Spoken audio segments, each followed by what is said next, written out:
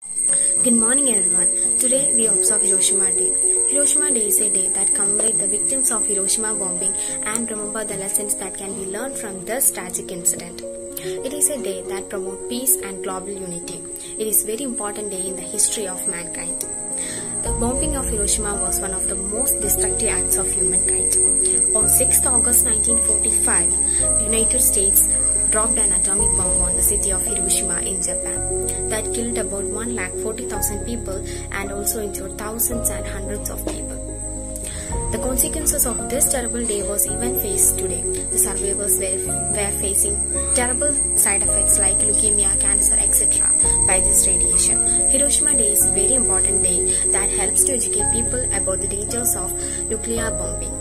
And it is also a reminder of the tragedy that happened 77 years ago. So, today on August 6, 2022, we should remember the victims of Hiroshima bombing and all other genocides that have taken place in our history.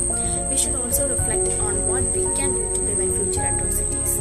I hope by observing Hiroshima Day and remembering the tragic incident of World War II, we will work together and make sure that such an event never happens again.